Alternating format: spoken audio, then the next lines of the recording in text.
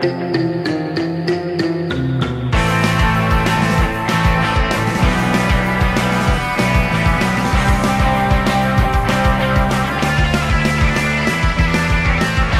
is episode 420 of Monster Kid Radio, the podcast devoted to the classic and sometimes not so classic genre cinema of yesteryear. I'm your writer, host, producer, Derek M. Cook, and I want to send a huge thanks to the band Beach Masters of the Universe. They allowed us to play their music on this episode of the show.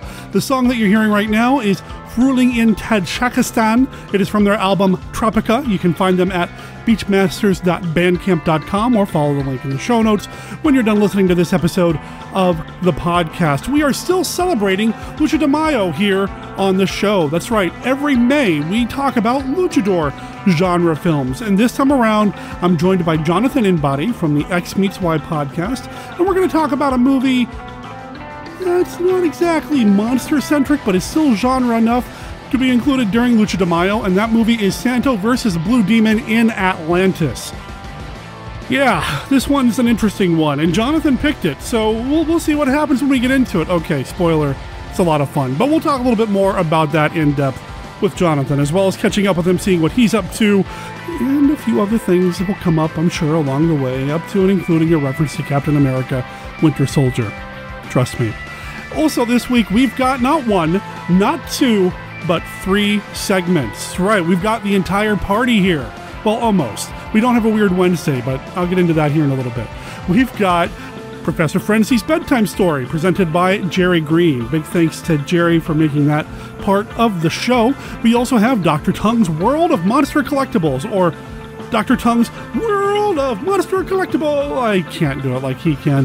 Plus, we have Kenny's look at Famous Monsters of Filmland. We're going to continue our voyage through that iconic magazine, talking about Mexican horror movies. And, you know, one of the icons, one of the patron saints of Monster Kid Radio gets brought up. Who is it? Well, you're just going to have to stay tuned to find out. I've got all that, plus the current round of the Monster Movie Madness Tournament is still underway. There's still time for you to vote in that. Head over to tinyurl.com/mmmadness2019 to place your vote in this round. I believe we're in round 4 right now, and, you know, we had over 100 votes in round 3. I want to hit at least that amount in round 4. It's getting tight, and some of these choices are tough, but I know you guys and gals can handle it. You're also going to hear some trailers this time around, maybe a few promos. Yes, I'll probably drop a promo for my book into the mix again because it's still for sale. And we're going to get to all of that right after this.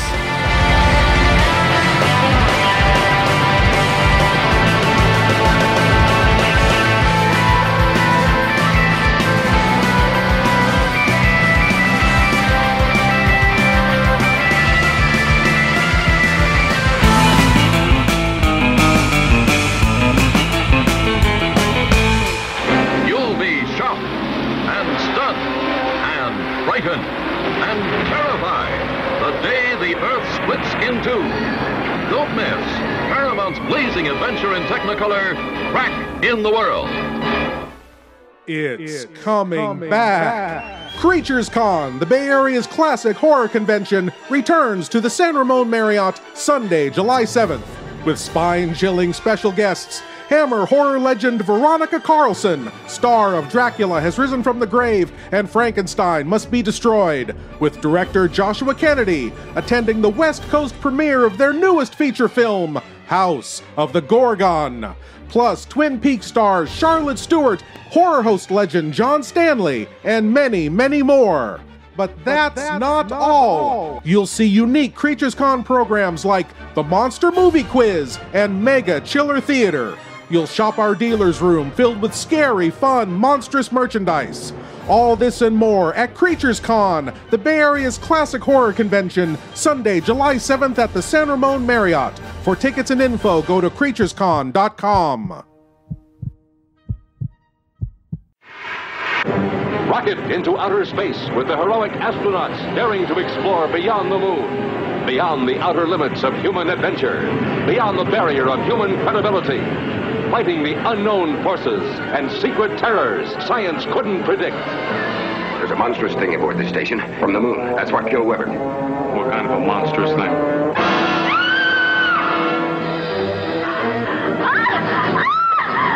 discover the monstrous horror from the moon, threatening to destroy everything it touches. The fiendish force that ignited the loves, the hates, the passions of the explorers in space. Oh, Gordon, I miss you so much. It's so lonely out here. All these men around? I know, tease me not now. The awesome adventure of the astronauts of Space Station X7, the journey that controlled the destiny of the world. Suppose that space station gets out of control. Suppose it plunges toward Earth, carrying that deadly thing with it. Well, it should burn up when it hits the atmosphere. Yes, it should, but suppose one tiny fragment didn't. The space-age drama from tomorrow's headlines. The suspense, the drama, the terror of human beings facing a fiendish monster from the moon. Too incredible to believe, too gigantic to control, too mysterious for man to comprehend. Can't you see that? This is mutiny. Mutiny in outer space.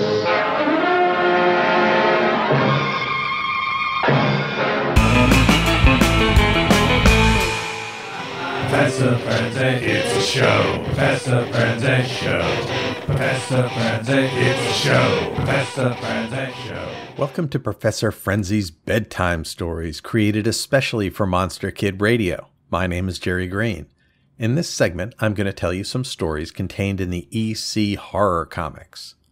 Today's story is Terror Train. It is from the Vault of Horror number 12, the April-May issue from 1950. It was written by Bill Gaines and Al Feldstein, and the art was by Al Feldstein. So sit back, relax while I tell this mysterious story.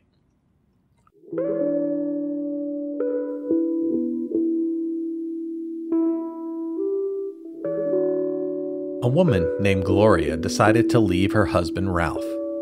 She believed that he was trying to kill her. She caught him hiding a jar of poison, and at one point she noticed some of the poison was missing, so she saved herself by not eating for some time. She took a cab to the train station, bought a ticket, and hid behind a newspaper in case Ralph was following her. She recalled that one time she woke up to find Ralph standing over her with a knife that he claimed he found on her night table. He was surely going to murder her. Finally, she was able to board the train. Before it pulled out of the station, Gloria thought she saw Ralph on the platform. Did he board the train? Was it really him? She couldn't say for sure. It was too late for her to get off the train, so she went to the public club car to get a drink to calm her nerves. She thought she saw Ralph in the mirror behind her. She gasped his name, but it was someone else. She excused herself and went to another part of the train and sat in another seat so Ralph wouldn't find her. She remembered the time that Ralph bought a $25,000 life insurance policy. Surely he wanted to kill her for the insurance money. The conductor came by looking for her ticket, which he had left in her other seat. She went back to the sleeper car and got the ticket for him. She decided that the person she saw couldn't have been Ralph and decided to get some sleep. In the night, she was awoken by what she thought was a scream. Or maybe it was the train whistle. She couldn't be sure. She got up and looked in the porter berth. As she opened the curtain, she saw his hideous dead body. Then she went to another berth. There too was a dead body. All of the people were dead. She heard the screech of the brakes. The train came to a stop. She took advantage of the stopped train to escape out into the countryside. She came upon a little cabin with a pit the size of an empty grave dug in front. She knocked on the door and the door opened. It was Ralph. He forced her into a coffin and nailed it shut and buried her in the hole in the yard. Gloria screamed and screamed. Suddenly, she awoke to a blinding light. She was sleeping in her berth on the train. There was a man in white telling her to be quiet. She had been dreaming. But with the man in white was Ralph. She said that Ralph wanted to kill her, and the man in white took her with him, where Ralph couldn't hurt her. A group of men in white took her to a place where she would be protected from Ralph, with bars on the windows. Now she is safe. The end. I hope you enjoyed that tale of madness. The question this issue raises is Gloria really crazy? Or has Ralph driven her crazy by threatening to kill her? Or is it all in her mind? She's definitely paranoid about him coming after her and even mistakes another person for him. But if he's not after her, how did he get onto the train at the end? And if he is after her, is it because she needs mental help? He just wants to help her. Or is it because he's trying to finish her off? It's all very intriguing. In this case, the mystery and the unclarity makes the story richer for me. I'm looking for clues in the panels, but nothing is for certain. Though, for the second week in a row, we get the story of a crazed woman on her way to a mental hospital. These two stories were back-to-back in that issue of Vault of Horror, so it is like there's a theme to this issue. In my view, it's more than a little misogynistic, showing women as hysterical and unable to control themselves. I'd say it was a sign of the olden times, but we see similar things in current horror.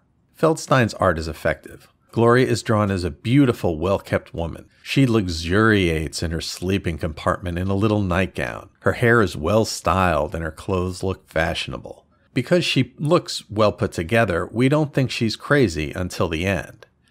In her dreams and recollections of Ralph, he's portrayed as either furiously angry or sleazy. But when we see him in the real world, he seems pretty normal. How much of Gloria's memories are delusions? We don't know. The final panel depicts Gloria standing under a harsh overhead light.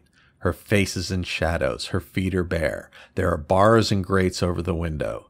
She's in a cell in the mental institution, and the corresponding words show her as feeling safe. All in all, this is really good storytelling, having the words and images combined to present a complex tale, which makes sense as Feldstein worked on the story and the art. If you're interested in a copy of The Vault of Horror Volume 1, the book can be purchased on Amazon, and you can find a link to buy it on the MKR website. I hope you enjoyed the story. My name is Jerry Green, and you can find me on my podcast, The Professor Frenzy Show, where we talk about new indie comics, and Bat Books for Beginners, where we talk about historical Batman and Bat Family comics. You can also catch me on Twitter at Professor Frenzy and search for Professor Frenzy on YouTube, where you can find the Professor Frenzy Show and some very exciting projects we have coming up. Stay tuned, and thanks for listening. Professor Frenzy, it's a show. Professor Frenzy Show. Professor Frenzy, it's a show. Professor Frenzy Show.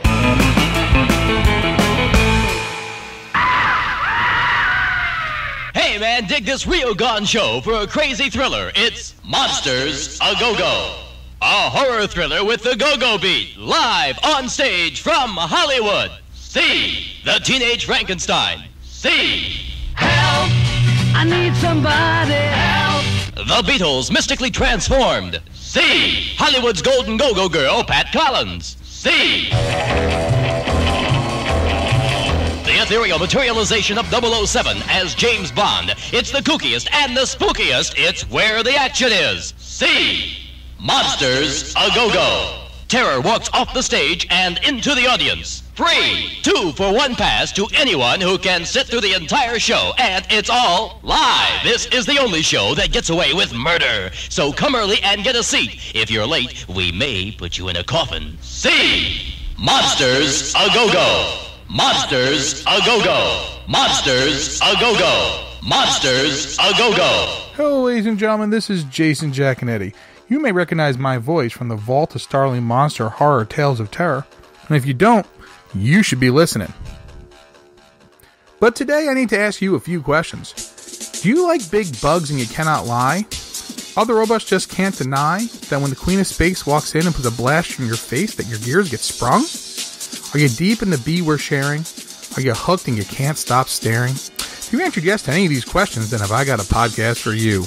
Bots, Bugs, and Babes, the B-Movie Podcast. From classics to cults and all the yummy, yummy cheese in between. Look for my new show, Bots, Bugs, and Babes, on the Two True Freaks Network and on iTunes. That's Bots, Bugs, and Babes, the B-Movie Podcast. Double J on the Triple B is your hookup. Holler if you hear me.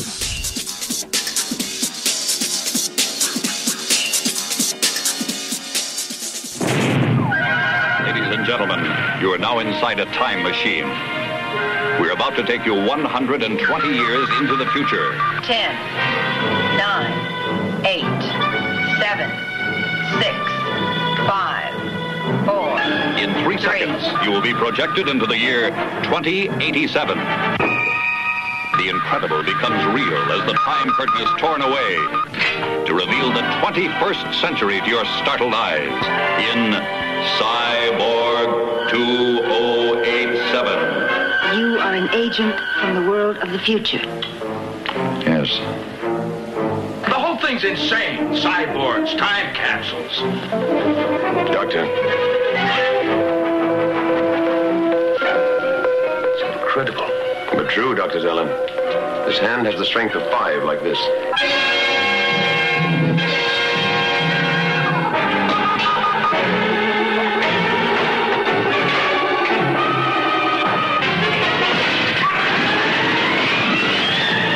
do you call that thing? Cyborg. Half human, half machine. Programmed to kill. Incredible, you say? Impossible, you think? Who knows what lies ahead? You could find out when you enter the fantastic world of Cyborg 2087. Monster Kid Radio presents Dr. Tongue's World of Monster Collectibles. Spanning the globe looking for monster goo so you don't have to. Dateline the Internet. Well, I'm back after a brief hiatus, and here's all the monster collectible news I have found that's fit to print. First up is new Mego monster news. Coming in late June, keep an eye out for the new old assortment of 5 monsters from the new Mego Corp. The new, insert air quotes here, figures consist of a new reworked version of Dracula. Gone is the Lugosi likeness, and insert a more Marvel Comics Dracula vibe. A glow-in-the-dark body, longer hair with goatee, widow's peak, purple cape, and all. Next up is a new Frankenstein's monster. This time he's ready for the beach and has gone shirtless, with a new muscular glow-in-the-dark body, ripped-up pants, but that same dopey head sculpt. Also in the mix is a new fuzzy flocked werewolf figure, where they look to have just fuzzified the existing Wolfman figure that they've already released 2 times prior. The assortment rounds out with a new glow-in-the-dark Nosferatu with black coat, and the same Freddy Krueger from Nightmare on Elm Street, but supposedly in a limited release. Some rumors I have heard is that Mego has lost the distribution license for the character, whether it's the character license of Robert Edlund or the character of Freddy himself. Reports are speculative at this time. Super 7 is set to release their Universal Monster Keshi figures, and they should be hitting store shelves around the time you hear this.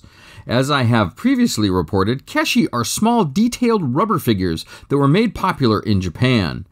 Mattel had imported muscle figures in the 70s. They are a prime example of what a Keshi figure is.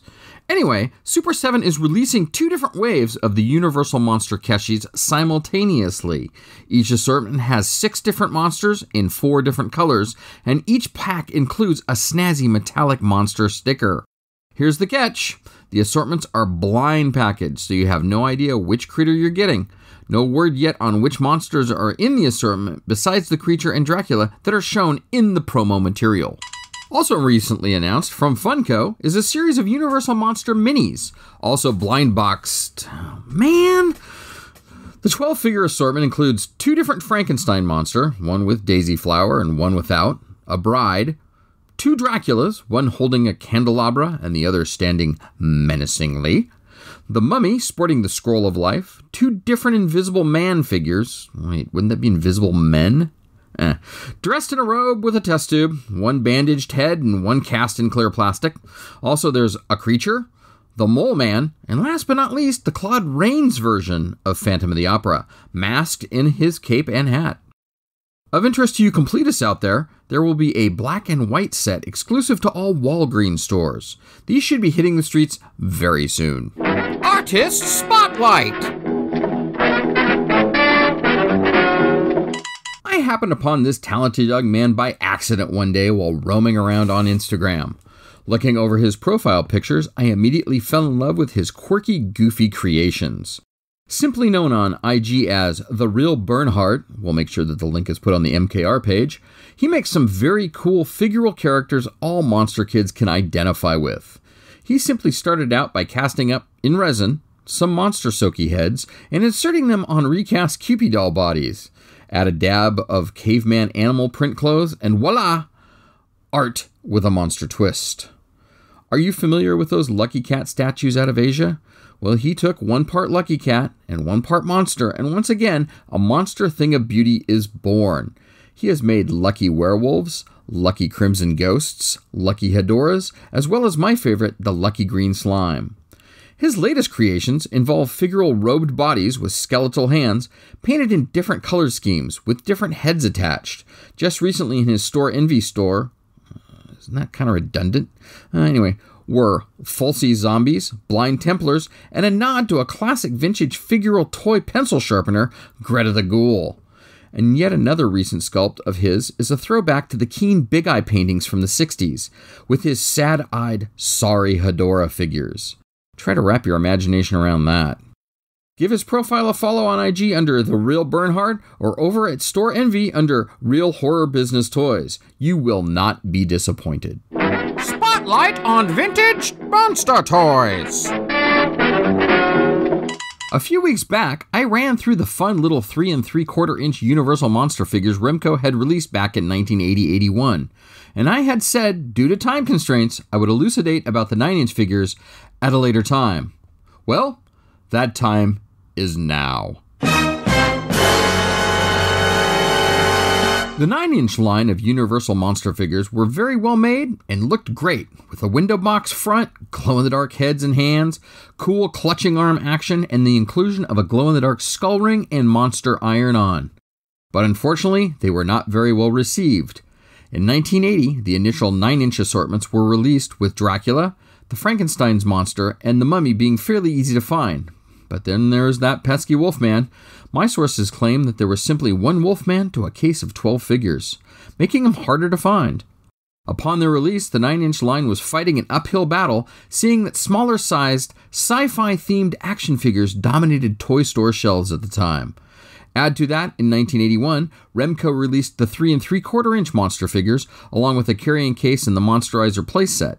These figures became highly popular as kids could play with them in conjunction with their Star Wars figures, Clash of the Titan, Battlestar Galactica, and every other smaller size figure that was popular at the time. To add insult to injury, Remco had already planned a second wave of figures, the same 4 from the first assortment, and add in 2 more figures, the Phantom of the Opera and Creature from the Black Lagoon. As the first assortments languished on toy store shelves, and due to the cost of the 9-inch individual figures, very little, if any, toy stores reordered the second wave, making the Phantom and Creech 2 highly desirable figures today. On the collector's market, you can find Frank, Drac, and Mummy fairly easily and affordable. You'll pay a little more for old Fuzzface, and expect to shell out for that Phantom and that scaly pajama-wearing creature. Got any sneak peeks of monster merchandise coming out soon? Drop Derek a line and he'll forward it along to me here at MKR. This is Mark Dr. Tom Peterson saying, happy monster collecting, everybody. I'm out! Peace!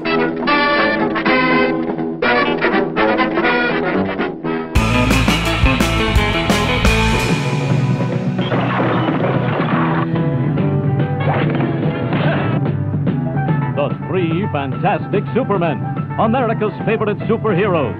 3 times as agile, 3 times as strong, 3 times as clever. Without the use of guns or modern weapons, they fight for truth, justice, and international peace.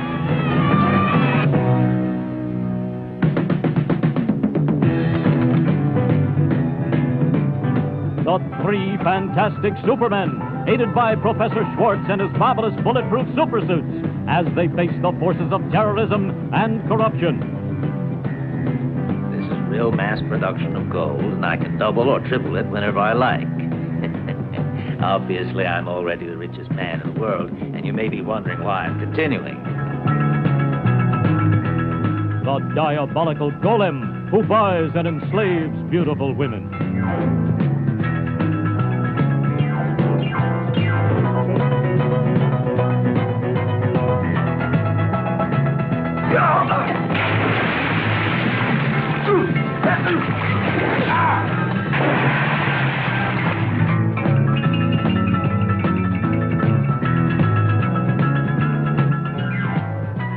as I feared. Slightly radioactive. The banknotes were made by a universal reproducer. A what? A machine which can reproduce anything. The three fantastic Supermen use their bare hands, their wits, and their humor to overcome the cohorts of the underworld. Coming soon to this theater.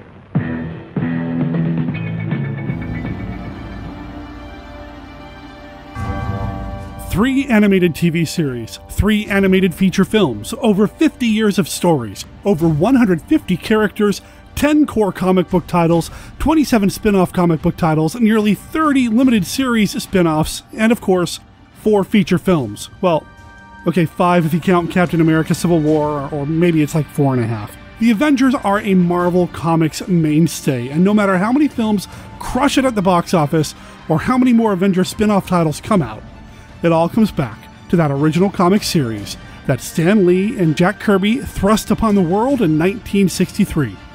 And I'm going to read the entire run.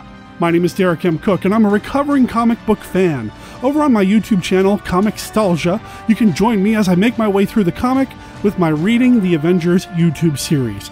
Every episode, I'll take a look at an issue of the comic, share my thoughts about the story, its artwork and characters, and reflect on how the issue may have impacted or inspired other facets and corners of all things Marvel. I'd like to invite you to join me as I make my way through every single issue of this iconic comic book. Assemble with me at tinyurl.com/readingtheavengers, or look up Comicstalgia on YouTube, where you can find all the previous episodes and even subscribe to make sure you don't miss anything while we're reading the Avengers. That's tinyurl.com/readingtheavengers. Nuff said.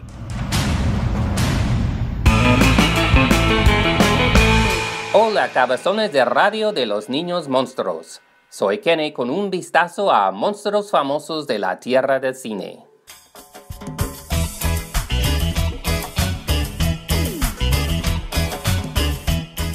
The last part of the Monsters from Mexico article appears in issue 125 from April of 1976, which featured the new King Kong on the cover. The article starts on page 44, is 7 pages long, and has 12 photos. Walt Lee starts this part with this description of the Guanajuato Mummy movies.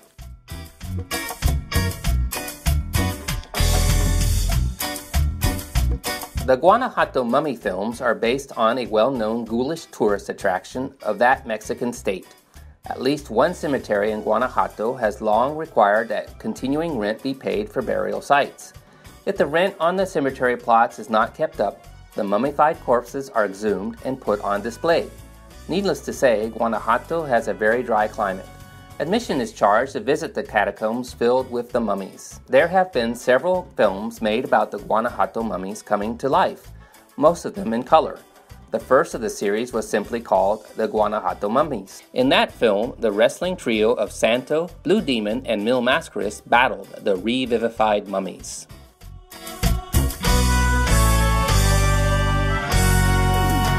He then briefly mentions 2 films from that series, The Castle of the Mummies of Guanajuato and The Theft of the Mummies of Guanajuato. The article continues with a report from Eric Hoffman, who describes the Spanish-Mexican co-production The Return of the Walpurgis Night, which stars Paul Naschy.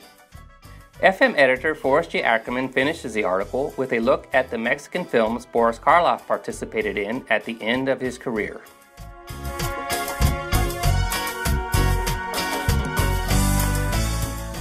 An article on Mexican movies may seem a strange place to find the late Boris Karloff, but his final 4 films were Mexican-American collaborations. His scenes in these 4 pictures were shot back-to-back in color over a period of 5 weeks in 1968 in studio facilities called Hollywood Stage.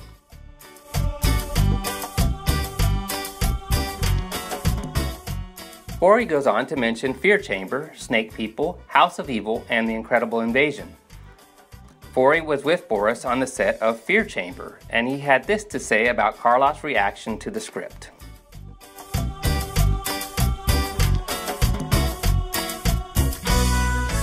When the scene was over, Boris Karloff explained to me, "This Fear Chamber is far out science fiction. I have mountains of dialogue. My word, is there mountains to memorize, and I haven't the slightest idea what I'm saying." But who would wish for less dialogue in a Karloff film? Held in the thrall of that unique, unforgettable voice, who would ever tire of listening?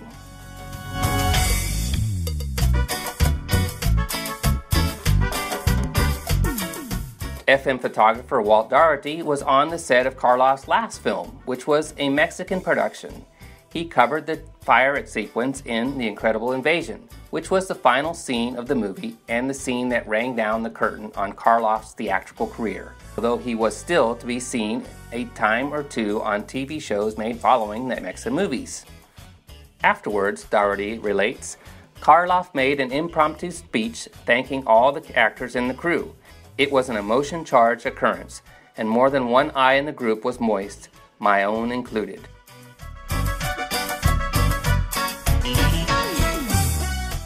The look at Monsters from Mexico ended with this typical pun-filled look at things to come.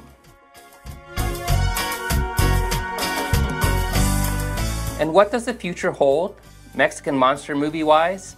South World, Son of Westworld, Señor Exorcist, Mexicali, Rosemary's Baby, the Aztec Mummy meets the Electric Charro, the tortilla that ate Acapulco.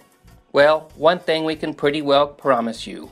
Whichever way the enchilada crumbles, 5 years from now, our Mexican expert, Walt Lee, will pick up the pieces, put them together, and give us his 1980 report on the last 5 years of new Mexican monster movies.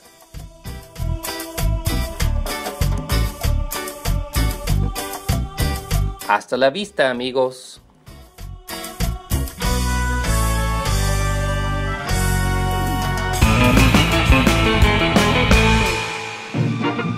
Here he is. Watch out, for here is a superhuman with the strength of 100 men.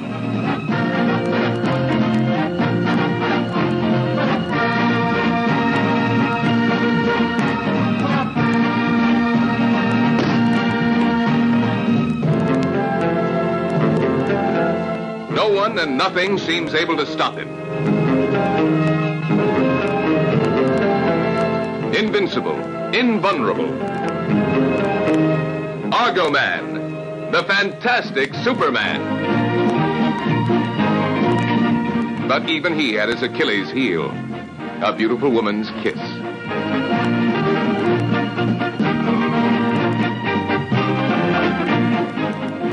Kill each other. Kill each other.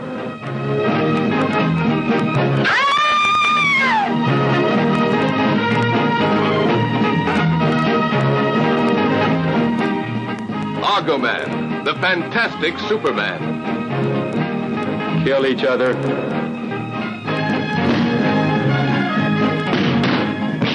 A man gifted with such extraordinary powers that ordinary men were helpless to cope with him.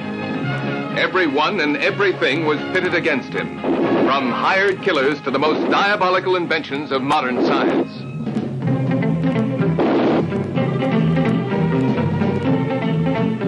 The world's most beautiful women vied for his favors, or the chance to kill him.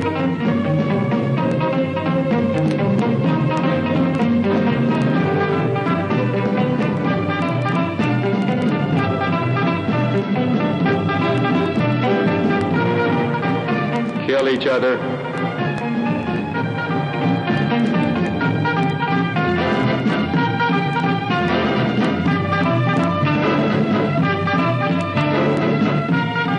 Argo Man, the fantastic Superman.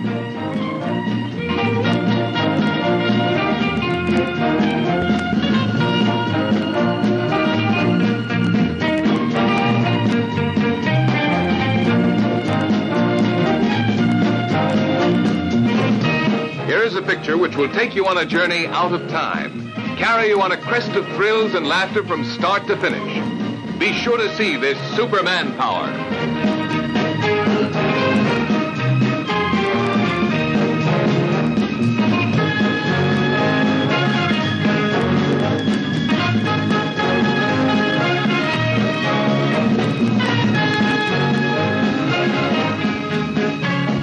Don't miss it.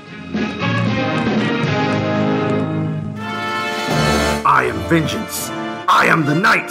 I am Batman. You need to take out the trash. I don't have time for that now. We have 2 podcasts I have to create a new promo for. What? Both JLU Cast and Supermates? Yes, JLU Cast, where you and I discussed the Justice League and Justice League Unlimited animated series from Bruce Timm and Company. And Supermates, our original show where we talk about all sorts of geeky stuff, including our annual House of Frankenstein series on classic horror films. Yeah. That's it. But how do we combine this into one promo? I have no idea, but it sounds like we're doing our original Supermates promo all over again.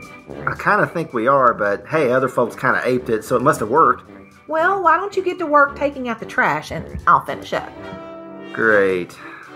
So join us, Cindy. And Chris. On JLU Cast and Supermates, both proudly part of the Fire and Water Podcast Network, found at fireandwaterpodcast.com and on iTunes.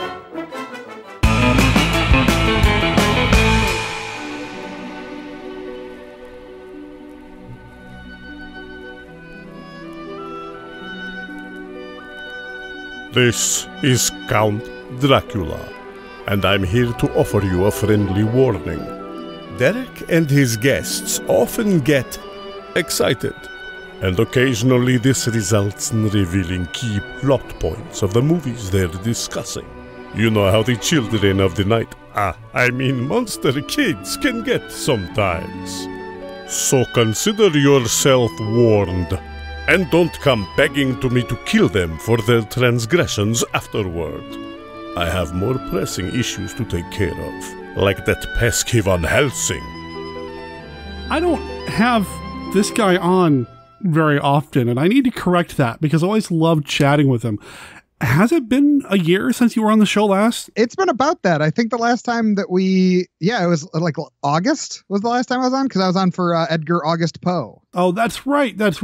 Listeners, if you don't recognize the voice, this is Jonathan Inbody, the man behind the X Meets Y podcast. Welcome back, sir. How you doing? I'm doing good. Thank you so much for having me back. All these theme months I just push my way into. Hey, I reached out to you this time. That's true. I should have been pushing myself in sooner is the problem, probably. The thing is that I've been adding so many people to the Monster Kid Radio ever-rotating stable of guests that it's hard to get everybody in, man. And I go way too long between people. Mm-hmm. Yeah, let's make it a point to get you in for a non-theme month. How about that? Yes, that'd be great. Yeah. Let's plan for that. So X Meets Y, how's the podcast going? It's going great. We just celebrated our 1-year anniversary a couple of months ago. Fantastic. And it's been a crazy year of essentially a crash course of me learning how to podcast. We've got some really great episodes that just recently came out. It's going to be a little dated by the time of this release, but we just did an episode with Jason Giaconetti from Bots, Bugs, and Babes. That was The Predator meets Honey, I Shrunk the Kids is the other one. I had it pulled up and everything, and then I still forgot it when it came to say it. I haven't listened to that one yet, but I did see the post on it. And Jason Giaconetti, one of these guys that I need to have on the show again. I think last time I had him on was last year's Lucha de Mayo. So I need to get him back into the mix here too. But yeah, Bots, Bugs, and Babes, fun podcast. He's a good guy. I've actually been on that a couple times since we last chatted too. I did Neon Maniacs that you and I talked about, I think, the last time I was here. But then just last month, I did 13 Ghosts on Bots, Bugs, and Babes as well. That's episode 57 in case you guys are listening back to this later. Nice. Yeah. Oh, it was a fun one. 2 completely different kinds of movies. Awesome. Yes, very much. Yeah, I'm not going to go down the Neon Maniacs rabbit hole this time. It's too much. It's a gigantic rabbit hole.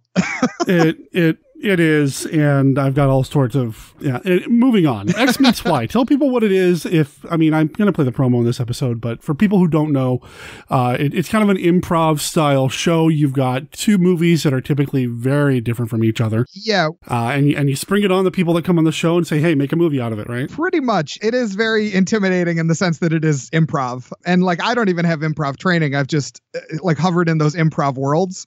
So, but basically, yeah, we select 2 movie titles from a list that I have loaded into a randomizer app. Then we just have half an hour to combine them into a totally new, totally original movie idea. And it's pretty crazy. Some episodes are completely insane and bizarre and are exercises in hilarious futility as we try to make them work together. And some kind of naturally go together. But that's kind of the fun of the show, is that it's all very chaotic. Well, I do play the promo pretty regularly here on the show. So listeners, if you haven't checked it out yet, go give it a listen. Do you have your own website for it, or is it through Libsyn or Facebook? Or? Yeah, you can just find it on xmeetsy.libsyn.com, or you can just like our Facebook page, which has a big long URL. But, if you go to xmeetsy.libsyn.com, the Facebook link should be all over the place. So right on. And if it's on Libsyn, that means you can get it in the iTunes store and pretty much any other podcast directory these days. So check it out when you're done listening to this episode. Here's some more of Jonathan and his ever-rotating stable of guests. Yes, please. It is wacky as hell. Now, before we started recording, though, you said you had a few more things coming up. And I know when we had you on last year, we talked a little bit about writing and that sort of thing. You've got some stuff coming up. I do. Yeah, I've been kind of pivoting into writing a bunch of short stories and then just kind of throwing them out into the world and seeing what people will publish. I've done a couple of drabbles, which are, for anybody that doesn't know, they're like 100-word short stories. And I have 2 drabbles that are getting published in a drabble anthology. I'm just going to see how many times I can say the word drabble. But the anthology is called Dark Drabbles #1 Worlds. It's from independent little press called Black Hair Press. And pre-orders are open now. They're all sci-fi based 100-word short stories. It's really great. It's got a lot of great authors contributing to it. I'm very excited to be a part of it. Drabbles are something I wasn't sure that I would be good at when I started, and then I really, really enjoyed writing them, so now I've written like 10 of them. The next iteration of flash fiction, basically, is what Drabbles can be probably best described as. And Black Hair Press, you can find it at blackhairpress.com, and that's hair as in the rabbit, not the... Yes. Yeah. Anyway, so... check that out, yeah. Yes, and then I also have a story called Dying Feels Like Slowly Sinking. That's like a full short story, not a drabble. That's going to be released in an anthology called Deteriorate from Whimsically Dark Publishing. And they're also just kind of an up-and-comer. I'm not sure when that one's going to release, but, I'll come back and let you guys know when it does. Right on. Well, we won't wait a year next time to have you back on to hear about it. Yes, how's that? Please. That'd be great. Okay. This the independent scene when it comes to genre fiction, you can sometimes find some real winners in there. So congrats, man. Congrats. Oh, thank you so much. I read a lot of weird stuff, so it works to kind of slip into these up-and-comers and then see how weird I can get that they'll still publish. Right. Oh, well, that's so cool, man. And we were talking briefly about writing at the beginning of this, and I wish you the absolute best with everything coming up with the anthology and any future endeavors you've got in the works writing wise. It can be kind of addictive once you start getting things published. Oh, yes. You're like, oh, I want more. Like, and I'm right there, man. It's like, my book's out. I'm like, man, I got to get more going, got to get more out there. So I hear you. Right on. Anything else coming up for you? And before we move into the meat of what we're doing here? I kind of got my finger in a lot of pies. Like I'm in the editing room on a short film. I remember that from last year. Yeah. Like we're like super close to locking it, and then we're going to send it around to some festivals. It's kind of an homage to like 30s Universal horror stuff. I think I might have mentioned it to you off mic the last time that you and I chatted. We're in the editing room on that. It's super close to done. It's called Unearthed. It's like a mummy little short. We'll see where that goes, but I might be coming back to plug that as well later. Well, if you need any help with the sound design or sound effects, I happen to know a guy who's getting into that. So I'm just saying. Yeah, I get you. Just saying. Very, very cool, man. Well, that's awesome. I love to hear when people who have been on the show, friends of the show, friends of the Monster Kid radio community, are succeeding in their various Monster Kid pursuits. Because, really, we want to support each other and we want to kind of have everybody's back and that sort of thing. Especially, us Monster Kids, of a younger generation who are out there doing these more independent, non-traditionally released or taking a non-traditional path to publication or distribution. If there's anything that we can do to back each other up, I think that's really important to do just to get more Monster Kid content out into the world. You know what I mean? Yeah, definitely. Like the community's got to stick together. Like I'm fairly young for this community, but a lot of people my age are not interested in any of this kind of stuff. And I think a lot of it is just because they haven't been exposed to it. I would really love to be able to expose this to as many people my age as possible. I'm talking like I'm 15 as a like mid to late 20s guy. I'd like to expose this to as many people as possible my age and hopefully just keep increasing the size of this community. I mean, that's really what it's about. I mean, on some levels. I mean, we love this stuff and we're under no obligation, obviously, to promote this kind of thing. But, you know, I'm older than you. I'm Generation X. Monster Kid X is what I call myself. You know, even people in my generation, it's sometimes, you know, disheartening to see that they don't really respect or even know of these films. And I know there are people in younger generations than myself doing the same thing. Just, you know, that's awesome. People like you or Josh Kennedy, you know, I think is probably in the same age range as you and that sort of thing. So that's just great. And good luck, man. I want to hear more about Unearthed down the line. So keep me posted, man. Yeah. As soon as that is like out to a couple of festivals, as soon as we're figuring out if we're just going to toss it up on YouTube once it's done with the festival circuit or whatever, I'll come back and we'll talk all about it. And I'm actually gearing up to shoot the next one relatively soon too, because I'm going to do kind of a series of these. So it'll be fun. Right on, man. Yeah, we should talk more off mic. Yes, definitely. I have so much I want to say about it, but I don't want to announce. I understand. I understand totally. I was real hesitant to talk about the book until I got my book out. Oh, yeah.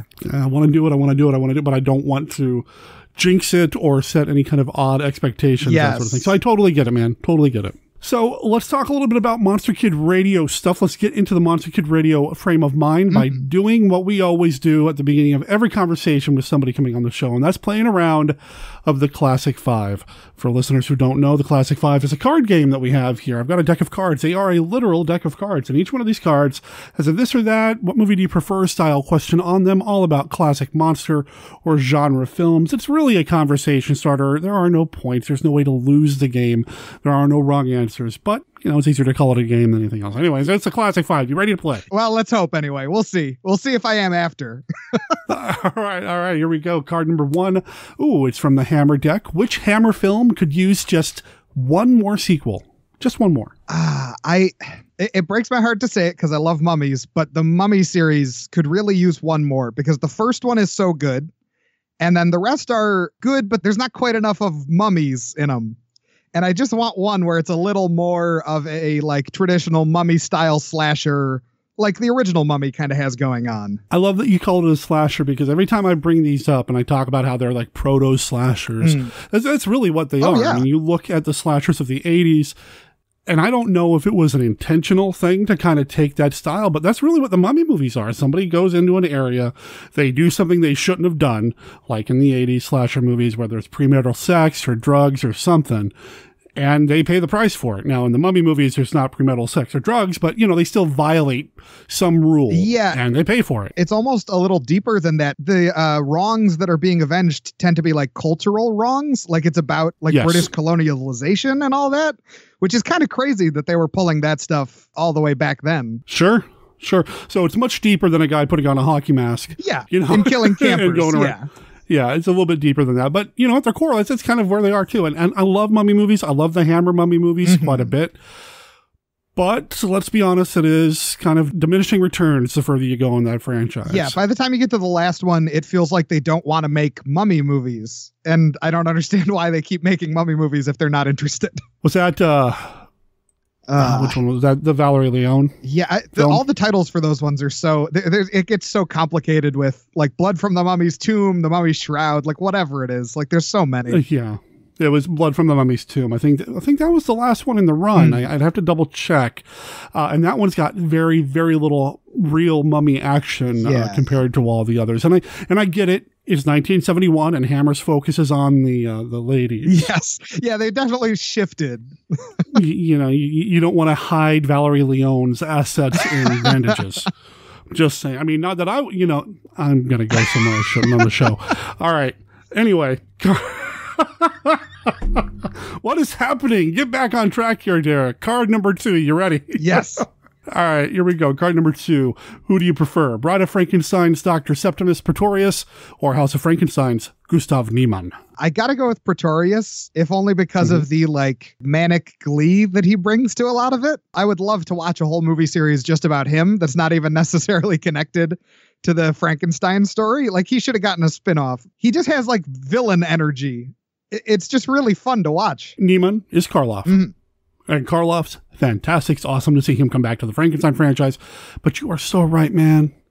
Pretorius is amazing. Yeah. Amazing. And say what you want about the Dark Universe and all that. I had high hopes when they put out the sizzle reel that was scored by Danny Elfman with all the clips of the previous Universal Monster movies. And that ends with Pretorius in the clip saying, it's a new world of gods and monsters.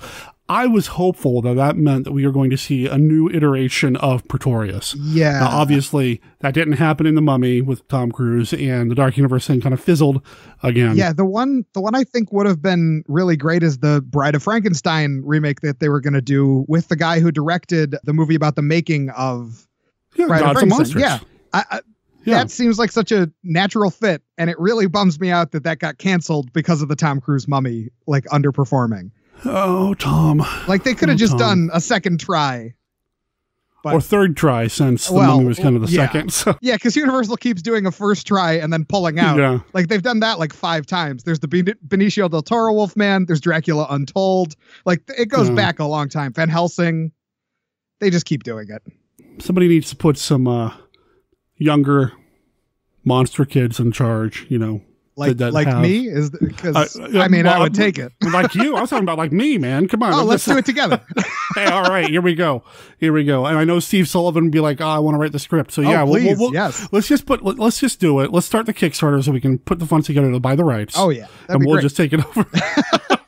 It'd be the most successful Kickstarter in history. Or not. All right. Either way is fun. See, this is what I love about this Classic 5. It's like a conversation starter, man. I'm all over the place, and I love it. Mm-hmm. All right. Card number 3. What 2 1950s monster movies would make a great double feature? Let's see. 50s. I mean, I got to go with Alligator People because I adore it. We've talked about that. Yeah. We've talked about that before. Every time I'm on this show, it comes up because I love it. Yes. Inside this strange, forbidding plantation, on the edge of the death-laden bayous, there is a horror beyond belief. A scientist turns his cobalt rays on the revolting, scaly monarchs of the swamps to transform men into hideous, living gargoyles, whose faces must be forever hidden from human sight. You didn't have to hit him. Quickest, simplest way, Doctor. But these are people. You don't handle them like animals. Beverly Garland as the unwelcome visitor, haunted by the fear that the man she loves has become one of them. What are you doing? I'm not leaving here, Mrs. Hawthorne, until I get the answers to the questions that brought me here. What have you done with my husband? Lon Chaney as the hook-armed, hate-maddened Cajun. I'll kill you, alligator man! Just like I'd kill any four-legged gator! Suspense that will clutch you like quicksand. Pulling you down into bottomless depths of suffocating horror.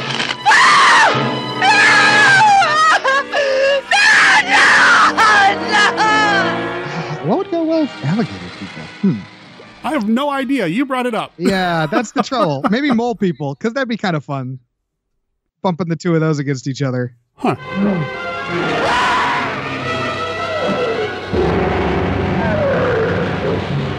Gentlemen, we're in 3000 BC.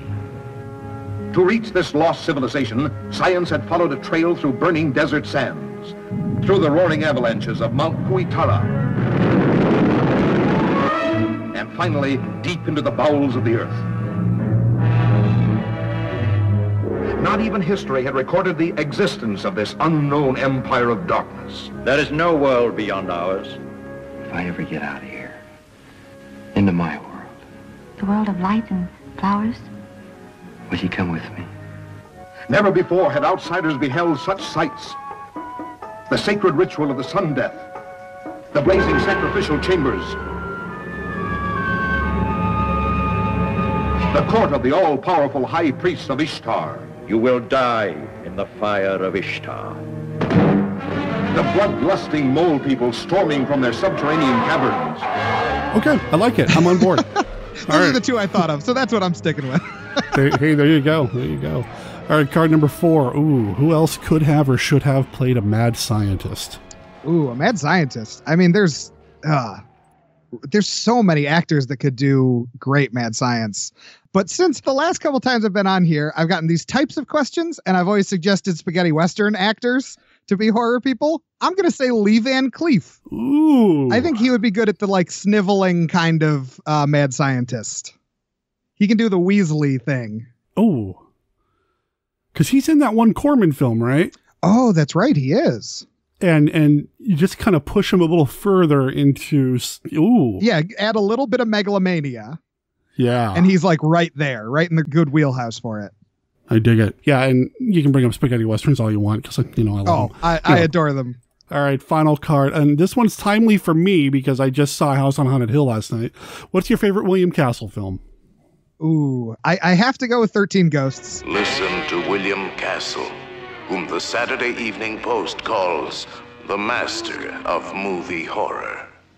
Do you believe in ghosts? I do. And you will too.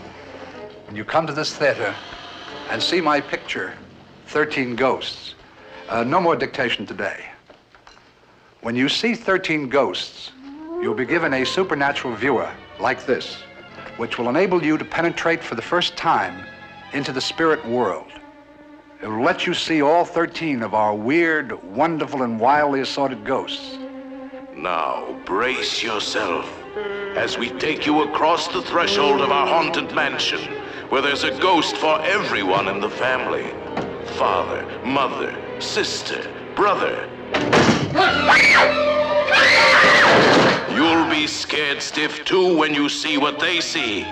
13 ghosts, materializing in ectoplasmic color through the magic of Illusiono, the Ghost Viewer. The ghost of a lion in the basement. The ghost of a murderous cook in the kitchen. Stop it! Stop it, I say! The ghost who speaks through the lips of the living. Death tonight to one of you. The evil ghost in the bedroom, fighting to take possession of this beautiful girl. You'll feel all the thrills and chills of seeing one ghost multiplied by the magic number 13. I love The Tingler. I love House on Haunted Hill. I love at least half of his entire filmography.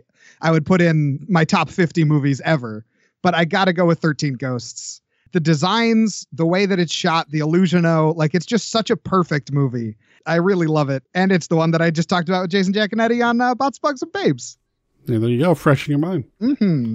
Very cool, man. Yeah, I love 13 Ghosts. It's a lot of fun. Lot of fun. All right, so that was the Classic 5. Jonathan, how do you feel? I feel good. It was not as much of a disaster as I was expecting. Well, I know they said there's no winners and losers, but you do win, and your prize is that you get to be on Monster Kid Radio this week. Best prize. 10 out of 10. Well, this episode is going out in the month of May, and May is Lucha de Mayo. I did it again. Lucha de Mayo. Man! And now every time I say like Cinco de Mayo, I say Cinco de Mayo because I've listened to enough of these. I don't know why I get it wrong. I always say Cinco de Mayo. I get that. I never have a problem with that. But for whatever reason, Lucha de this month messes with me. But the movie we're talking about this week did not. Yes, this is a good one. Oh boy. So when I reached out to you, I was like, I got to have you back on. You brought me Santo versus the Blob last time. What do you want to do this time around? I trust you. Give me something good. And you picked 1970s Santo versus the Blue Demon in Atlantis. Yeah. And I'm very surprised somebody else didn't pick it because this one is a real classic in my mind. Well, it's not very monster-y per se. Yeah, it's a little monster light, but it's got a mad scientist. I think it counts. Well, and we did, I've done Champions of Justice during Lucha de Mayo. So, yeah, I did it right when I don't think about it. I've done Champions of Justice and that sort of thing, which doesn't have the typical traditional monster per se. Yeah. But, these movies, they're always of that kind of fantastical genre. Or at least when they have a home here. And it's my podcast, so I can say anyway.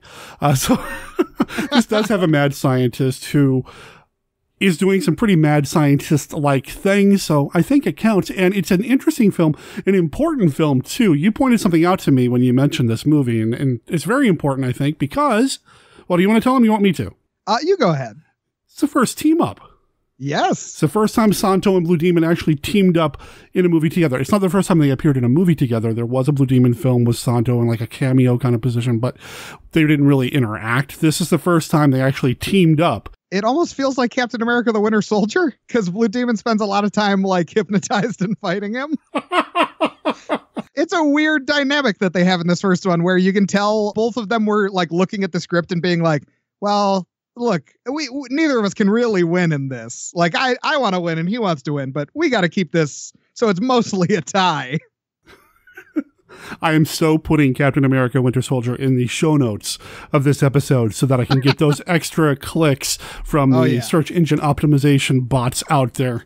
Oh, Captain America. I need more. I'm just so pumped talking about this movie. I'm wired, man. Anyway. Yeah, this one, when I suggested this one, I was like, I remember this one being good. Haven't watched it in a while.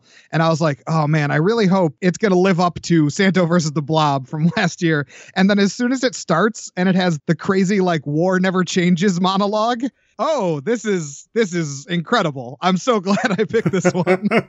The opening bit, I mean, it's a lot of stock footage or footage pulled from Japanese films, in fact. Oh, yeah. All over this movie. That and Sword and Sandal Italian movies. They rip so much from. So much that they really had no right using. I'm sure that there wasn't a lot of permission granted here. No, I'm sure this was all stolen footage. Yeah. Which, you know, it's in the 70s. Things were a little different. It's not like Toho's got a Google alert set up for like, who's using our Monster Zero footage. And so I get it. But because of that, because this footage is in here, it makes this movie feel a lot bigger than, I'm going to say, any Santo movie that I've seen. It feels like it's got a huge budget, even though I know. Yeah, it was made for 2 nickels. Yeah, and they didn't shoot the expensive looking stuff. They lifted that. No. But because it's in there, it does seem to give it this kind of higher perceived production value, which elevates it. It's kind of structured like a Bond movie too, where they go like to a bunch of different places. Like it feels very expansive and like it's a like world hopping movie, even though it's really not. Yeah, and that's one of the things that I loved about this too. In fact, I was just talking with somebody last night at the House on Haunted Hill screening about how much I love these spy movies from the 70s. And the reason that came up was at the Joy Cinema, they typically show a bunch of trailers before the film. And for whatever reason, I don't know why Jeff Punk Rock Martin decided to match the spy trailer collection with House on Haunted Hill, but that's what he showed.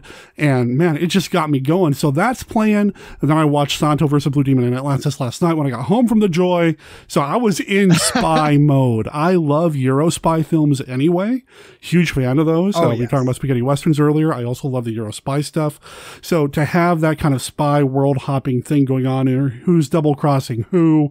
Oh, there's an attractive woman. Is she really into Santo or is she there to get him? You know, it really kind of hits on all those notes. You mentioned Captain America. It's got a lot of the comic book notes as well.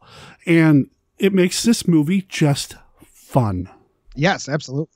Just a lot of fun, despite the fact that it opens with war is terrible and humans are bad. Yeah, it's humanity's failing is that fatal instinct that leads man to be man's killer, that germ ensconced in his soul called violence. Like, what? This is a wrestling movie, right? Yeah, and that sounds like the opening of Heart of Darkness. Oh, yeah. Like, it's crazy. I love it, though. I mean, I love this setup. Oh, yeah, that's the thing. None of my love for it is... There's a light irony sprinkled over my love of this movie, but I truly, genuinely love every last thing that is in here.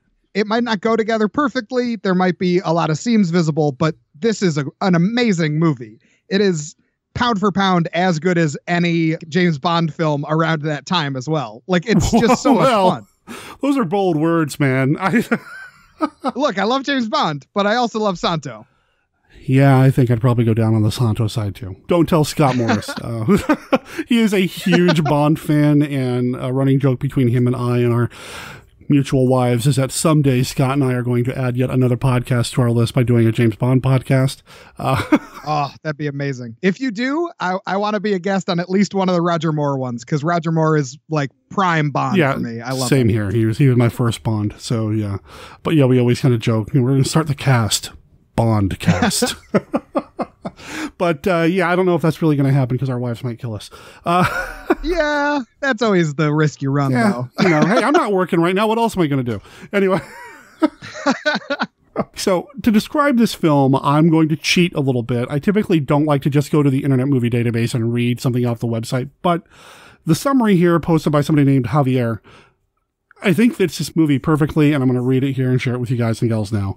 A Nazi scientist, using the lost city of Atlantis as his home base, threatens to destroy civilization with a nuclear bomb. The Nazi scientist wants the Third Reich to rule again, and if his demands are not met, he will follow through on his threat of nuclear annihilation. With very little time to spare, Santo is enlisted to find the nuclear bomb, disarm it, and end the Nazi scientist's diabolical plan. It's pretty accurate. How do you not want to see this movie just from that? Like, that description should sell anyone immediately. Exactly. And it's Santo versus the Blue Demon. So you've got this immediate feud built up, and in real life, they were not buds. They were rivals. And yes. I don't know where they were in their respective careers at that point. I know they did face each other a few times over the years, and Blue Demon, I think, had more wins over Santo by the time they were both done wrestling. So I don't know if a Santo versus Blue Demon thing was a thing at that point, but if it was, that just kind of pushes this movie a little bit forward too into the audience. The initial fight that is in the ring between Santo and the Blue Demon, they're really going at it. Like, that's a good match of lucha. Like, that's fantastic. Yeah, definitely. Now, by the time people hear this, they will have heard the coverage that I did with Mark Peterson. And I guess Jeff Polier as well when we did the Santo, Blue Demon, Dracula, Wolfman movie. And the wrestling matches in that are staged for the film. It's very obvious they're on a stage somewhere. The back, it's not the best. I mean, the wrestling's fine, but, whatever. The matches in this... Yeah. They're shot in a more unique way than I'm used to seeing in a lot of these movies, with the camera angles and such, which typically a lot of the wrestling matches in these movies are actually real luchador matches, lucha matches that they just kind of repurposed. Yes. This one, I feel like they shot a little bit more creatively, specifically for the film even, perhaps, and they're pretty exciting.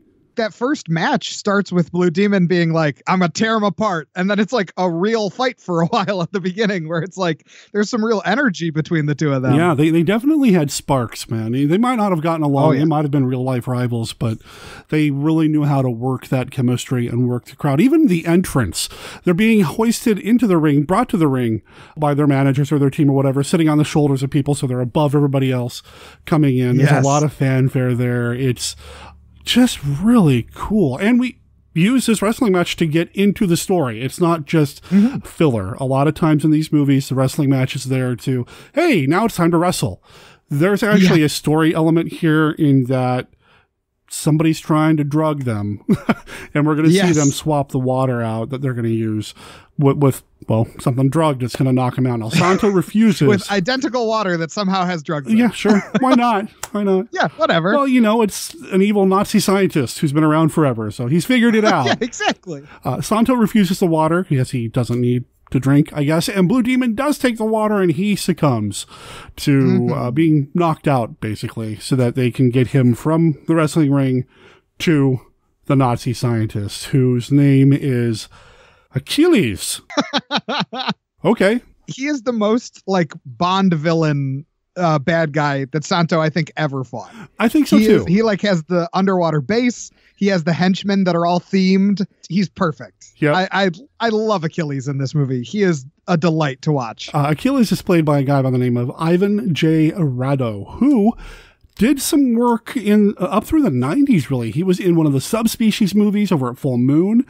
He was in the movie Mac and Me, which is terrible, but Paul Rudd loves playing it on Conan O'Brien.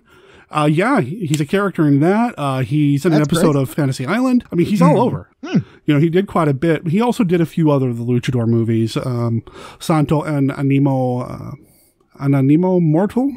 I'm not sure, but he's in that as well. He did some others. And he was also in Santo and Blue Demon Against the Monsters, which is just awesome. Came out the same year. That one is absolutely wonderful. But he's a great villain. He really is. You're right. He's a great Bond villain, a great 70s Bond villain, where there's a little bit of camp, but he's still, Yes. He's kind of like a Bond villain meets like Maximilian Zeus, the bad guy from Batman, who thinks he's like a thunder god or something. Like he thinks he's Zeus, I think.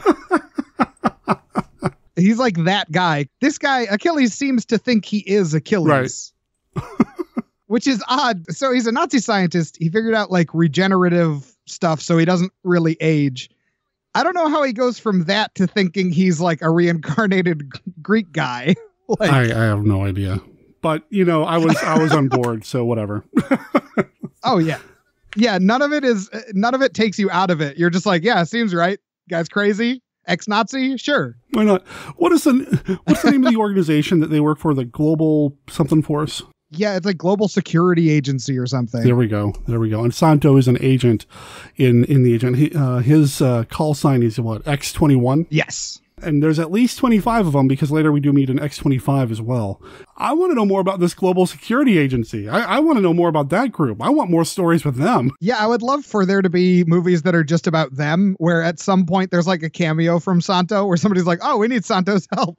Don't tell everybody it's Santo. Just say, hey, we need to get X-21 in here. Yes. Just somebody else with a silver mask. Yeah, and then boom, he's in. I'd love to see that. That'd be amazing. I don't think Blue Demon is really part of the agency, though, is he? No, he's kind of his own thing. He's got a little bit of a like Raphael from Ninja Turtles mean streak, so it feels like he's working on his own.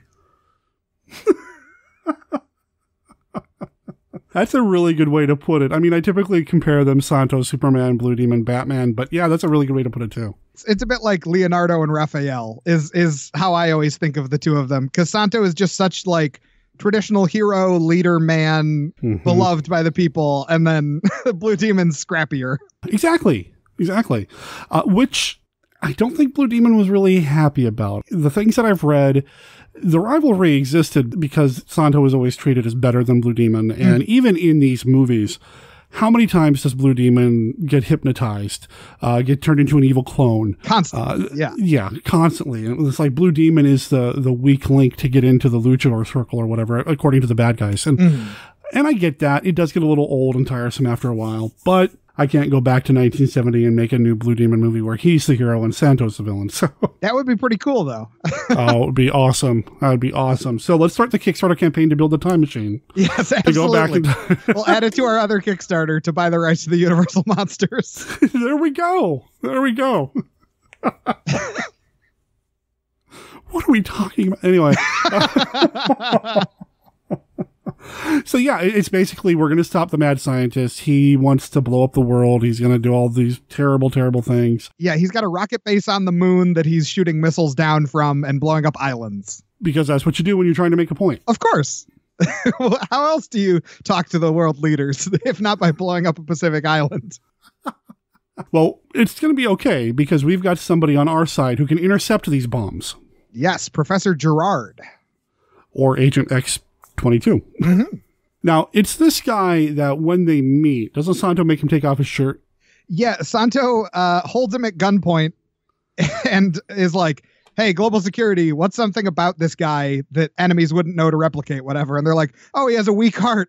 And as soon as they said that, because Santo like checks for the artificial heart where it was implanted, whatever. And I was like, it's a good thing you're not like sitting there holding him at gunpoint or anything, because otherwise he might have a heart attack and die. Well, I love that he just reaches over and just starts tearing the shirt open. There's no... It's just one solid movement. Like the guy's shirt was buttoned with like snaps instead of buttons. Well, it is X-22, and he's part of the story as well. And there's a lot of, we got to get the professor, and we're going to send Blue Demon back out there after we've hypnotized him, after we've tried to beat him up. They do have a pretty cool brawl. Yes. Actually, with Blue Demon, which sometimes, and I think I've talked about this too, in these movies, the wrestling outside of the ring sometimes suffers because it's not in a ring. You don't have ropes to bounce off of. You don't have the same environment. But I feel like the fight scenes here outside of the ring, especially with Blue Demon, really good. It's in the set where you have Achilles on his throne and all his henchmen standing around. So you know they're going to have to be careful about spacing and about how far they go on this set while they're fighting. But the space they have, they use really well. They like go all over the place. There's a lot of flipping and almost pinning and all that kind of stuff. It works really well. I was very, very pleased with it. Later in the film, Santo gets in on some of that action as well, some non-wrestling ring wrestling, which, you know, he was good at as well, but it still felt not nearly as authentic for me. But then I'm a big Blue Demon fan, so of course I'm going to skew that way. Mm. Do you have a preference between the two? I'm a Santo guy. I like Santo. There's something about heroes like Superman that I really like about them just kind of being a moral paragon, where it's like everybody just kind of looks up to them and they have a lot weighing on their shoulders. And I find it really interesting what can be done with that. Fascinating. And see, and I can hear Dominique Lamsey's getting ready to smack me from wherever she's at. I've always felt that Batman's a little overrated. I've never been a huge Batman fan. Yet Blue Demon is the Batman of the Luchadors, and he's my favorite between the two. I think Blue Demon is almost more of Red Hood. Like he's a little more disconnected. Like he doesn't have the butler, all the stuff. He's just kind of a vigilante on his own who's like rage motivated. Okay. So he's like, he starts at Batman and starts going toward the Punisher. Yeah, exactly. That's a terrifying thought too. Which there's a lot of luchadors wielding guns in this movie too. Like there really both of them are. have pistols at a couple different points. They really, I mean, nobody's got a flamethrower like in Santo versus the Blob, but yeah, you're right. there is a mid-air joust between two helicopters with pistols. I love that so much. It might be the greatest action scene ever put to film. I'd watch a feature film of nothing but that. That was just so fun. What happened in this movie? Yeah. But again, it kind of speaks to that spy aesthetic, you know, the crazy, wacky Roger Moore, James Bond moments. Yeah, they have their set pieces that they want to get to in this. Kind of filtered through the eyes of a luchador mask, you know? Just, all over the place, and I absolutely love it. So they hypnotize Blue Demon. They send him back out into the field to get Santo, and he's kind of successful at it at the very beginning, but Blue Demon is acting a little strange, and Santo catches on pretty quick. It's not as though the Achilles has a better option than sending Blue Demon, because he sends a guy to kill Santo before, and Santo just throws the guy through every piece of furniture in Santo's apartment and then tosses him out a window. So, like, it's not like anybody but Blue Demon could even slightly hold their own against Santo, but Blue Demon's also not that clever. Like, you can't really trick Santo. Santo pretty immediately is like, hey, what's up with you? Are you mind controlled? No, definitely not. Well, you know, he starts out okay. It's like, well, don't take your car, Santo. Take mine. Let me drive. They're going to know your car. You know, and I get that. That works. That's clever. Yeah.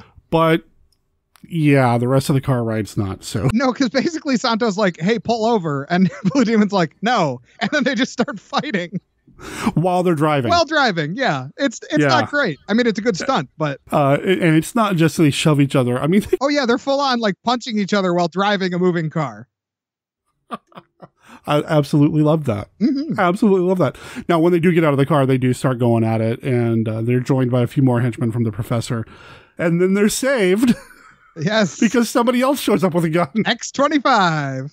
Who starts shooting at them. And so there's 4 people versus Santo, this Blue Demon, and 3 other henchmen. 2 of them go down. She shoots 2 of them, and then the other 2 just stop and look at each other. Somebody's shooting at us. We got to go. And they run. That's it. That's it. Commitment to your cause, pal. Yeah. I mean, they're just workaday henchmen. You know, they probably don't have any stock in Achilles' business, you know. Not like they have health insurance or anything. If something happens, you know, it's like, oh, well, we're out of here. Yeah, they don't want to go to a free clinic with bullet wounds. Yeah, too many questions they have to answer. You know, the authorities are calling. Yeah. It's just a hassle. This movie, I love all these films. The ones that I am usually drawn to the most are the ones that just make me laugh with glee. Oh, yeah. We're laughing a lot at this movie, but okay, let me strike that. We're not laughing at the movie per se. We're laughing because we're having a good time. Sure. Yeah, there are issues with the film. There are some budgetary constraints. Yes, he did pull some stock footage from things he probably shouldn't have. Yeah. Some of the story beats don't make a lot of sense, and character motivations, But it's a fun ride. I had so much fun watching this. By the time it was over, I was like, man, that's it? I felt like it just zipped by. Yeah, it goes really fast. Every new action scene is something that you really haven't seen before. The aforementioned gun jousting with the helicopters. Right. They keep raising the stakes and giving us something new. It starts with a wrestling match at the beginning and ends with a pistol joust between two helicopters in the air. And we hit every conceivable step in between to get to that point. Yeah, there's a fist fight in a moving car. Like, there's just so much in this where you're just like, oh, I can't wait to see how this shakes out. It's so fun to watch. It's a blast. And what I love is that Santo is the super spy. He does everything that James Bond would do. He's got the little contraption in his ear that works as his radio, which I thought that was kind of neat. You don't have a lot of gadgets per se, but you do have that. He even gets the ladies. Yes, he even does. gets the ladies. And I know Santo was big about, I make these movies for families and kids can come see them and all that. But he gets a little action one night. And the way they shoot that sequence was very well done, I thought. It was nice and subtle. Mm-hmm. They're on the couch together, laying down, and the lights go down, and then somebody reaches over and turns the light back on. And, well, they've had some fun. And, we're moving on with the story. So it's not explicit per se, but I thought it was actually handled with a bit of subtlety. Yeah, it's not bad. The like move over to the light, turn it off, turn it back on is a pretty good device. This kind of movie usually doesn't have that kind of cinematography where they think it out that much. And that's a really nice touch to get from one scene to the next. I'm wondering if they stole that from somewhere, or if somebody just thought of that. Because I'm thinking of like noir movies a lot will like pan over to the window and then they'll pan back, Oh, yeah. And I'm wondering if there's some specific movie that already has the pan over to the light switch, turn off, turn back on, or if that's something that they created, because it's a really good device. It really does work. I mean, it shows the passage of time as well as the passage of love. It's great. I don't know much about the director on here, but I do know the director's name doesn't appear attached to a lot of the other movies I talk about during Lucha de Mayo. Julián Soler. I don't know anything about him.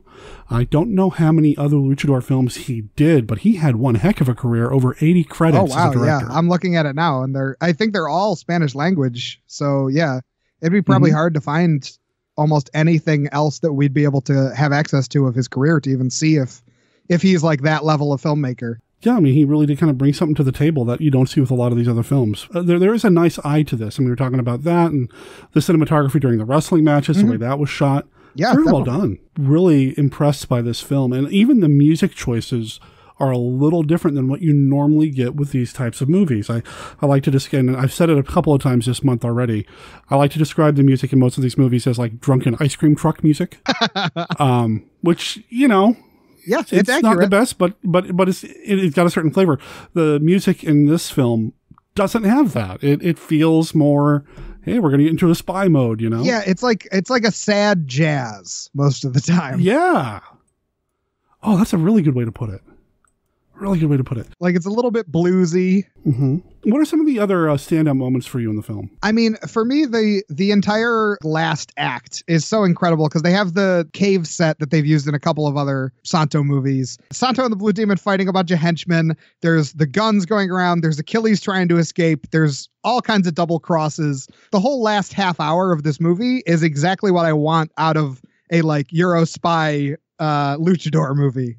It just really works perfectly. Like, they knew exactly what they were doing when they started this movie. I almost wonder if the fact that it doesn't have any traditional monsters in it kind of freed this movie to just go all out and all over the place. It's a kind of movie where I feel like if it was being made a little more for just the sake that of selling it, it would have like, oh, there's a sea monster now. Like it would have something like that would kind of distract. But it really doesn't. It just moves ahead at a decent clip and just kind of gets you from point A to point B.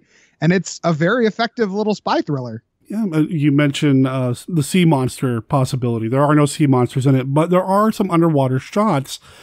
And I just love the image of luchadors wearing scuba gear going underwater. They're still wearing their masks. I just love that. Yeah, I think my favorite is when they first bring Blue Demon back to the Atlantis base. He's like mind controlled, so he's just standing still, and they're just like putting the scuba gear on him. Luchador masks are just cool. Oh yeah, every movie would be improved by a luchador being in it. I agree. Oh, 100%. Casablanca.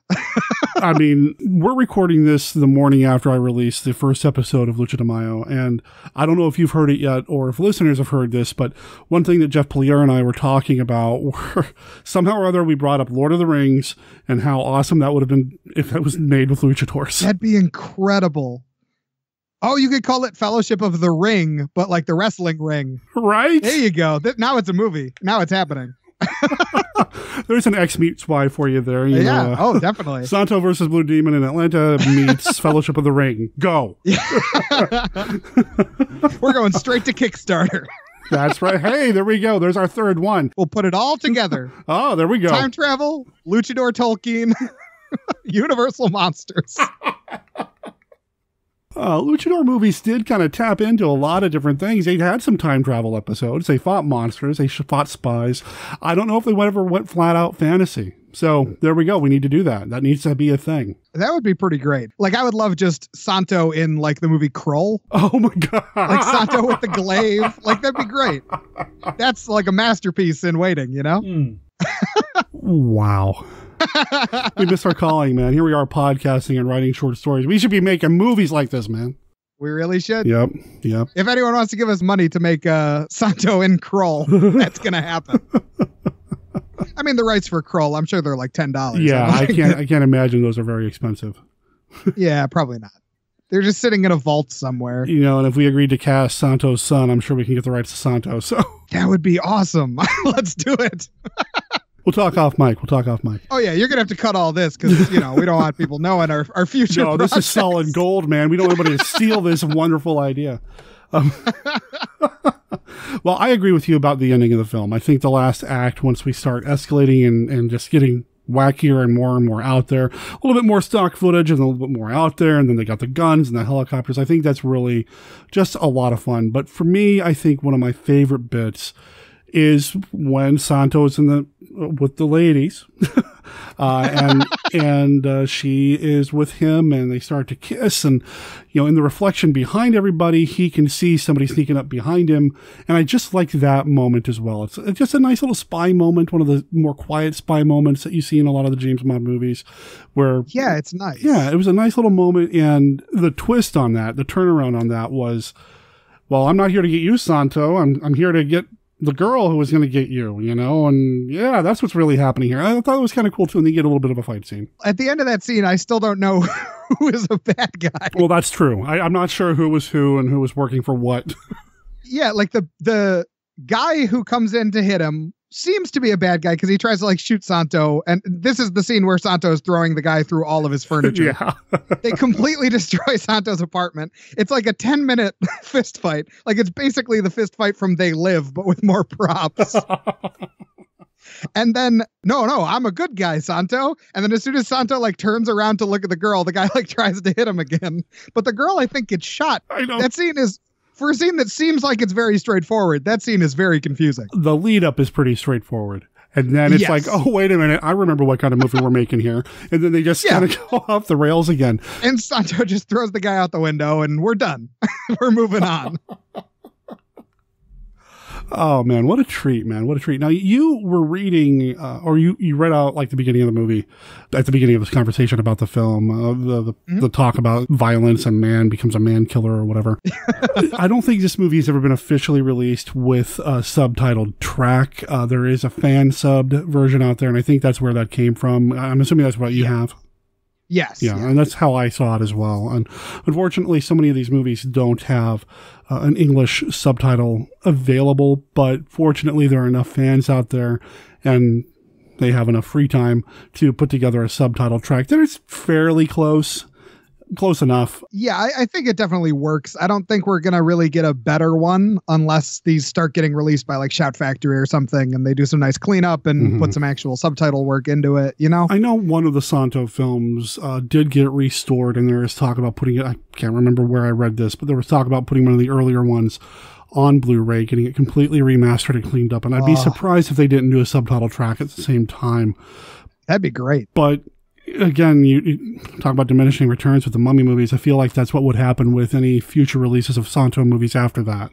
They put a lot of money into the first one, but there's a reason why Criterion didn't do a 2-disc set of Godzilla rights again after they did Gojira. Yeah, I think you'd have to do 20 Santo movies all in the same set for it to, because there can't be that many good prints of these out there. No, I can't imagine. But if you had like 1 or 2 that are nice and then a lot that are just kind of basically cleaned up but not super great, then I feel like you could do, if you did like a 6-pack of these and like 3 are pretty decent, I feel like you could get some good returns on that. I would love to know who has the rights to most of these movies. I'm sure some of it's controlled by the families. You know, I'm sure Santo's family owns and has some stake in some of these movies. But I'd love to know who has the rights to these things. It was something I was talking about, again, at the theater last night with the owner. If we knew who had the rights to some of these things, we'd be playing them all the time up here. Yeah, definitely. You know, they have an audience, and not just that kind of campy, I'm going to watch it, ironically, audience. They have a real audience. So who knows what the future of these luchador movies are, but I would love to see more of them presented to an American audience. You know, make it for me, man. How selfish is that? But make it for me. Put out a subtitled version of it. Clean it up. I want to see it. I want to see documentaries about these things. I want to hear a commentary track. Oh, man, that'd be amazing. But that'd be great. You know, but then I'm so holding out for the soundtrack release of the Drunken Ice Cream Truck music. That'd be pretty good if somebody just put that out as an album and it was just called Drunk Ice Cream Truck Music. Volume 1. Okay. Yeah. Somebody's going to steal that idea too. Thanks. You got to cut all this, man. No, man, this is gold. I love talking about these movies for people who love these movies. It's just something about them, man. It's just something about them. I don't know what it is, but there's a magic to them. Yeah, that's the word I was just about to use is magic. You can tell how joyful everybody was making them, and a lot of them, even the ones where they're kind of phoning it in, all the ideas are like first-rate crazy pants ideas. And it's amazing. It's fantastic. And that's what you put on the front of the Blu-ray cover when Criterion eventually puts this out.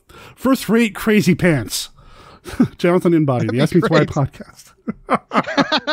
There's a poll quote for you. Yeah, it's not bad. So I was looking this movie up in the Mexican Masked Wrestler and Monster Filmography book by Bob Cotter.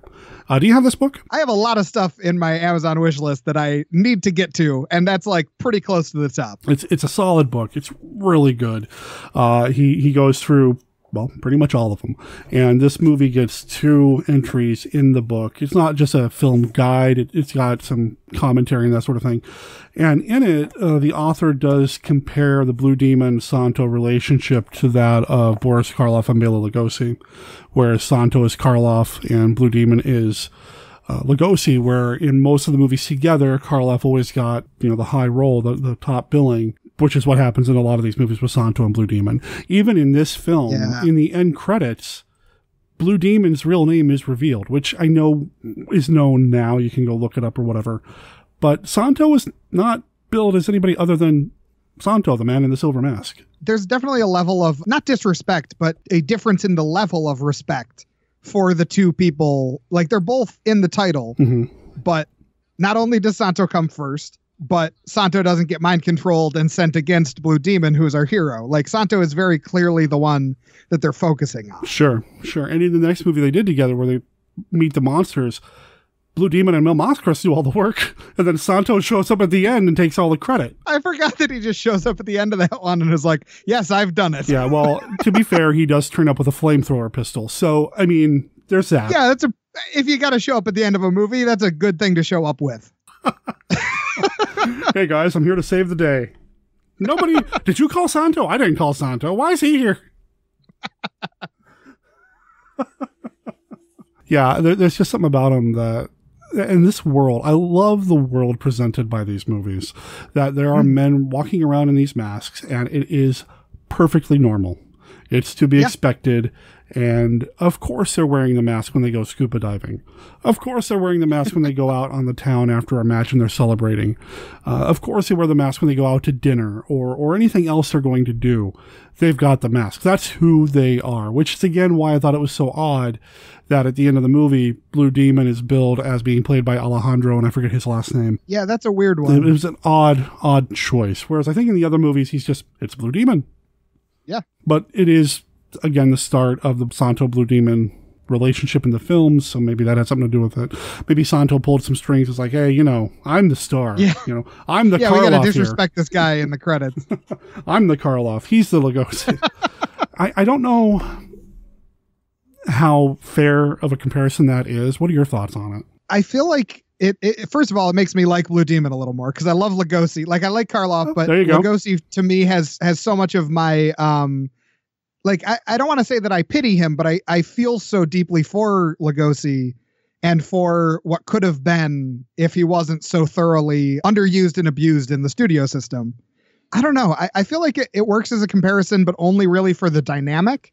I think it's that Blue Demon maybe felt like Santo was beloved and Blue Demon should have been beloved, where I don't think that Lugosi felt like he should have Karloff's career, but I kind of get the vibe Blue Demon feels like he should have Santo's career. Yeah, I think that's the best way to put it. There we go. And that's all, it's all kind of putting a narrative on it, but that's just the vibe that I get. Yeah, I think that's pretty accurate. A good way to look at it because of the dynamic between the two, not necessarily in terms of like acting talent or who they were, where they came from, but the dynamic, sure. Yeah, just their careers, the differences in the careers. The film career. In the ring, totally different. Yeah. It was its own thing. Yes. But in terms of the films, yeah, I could see that.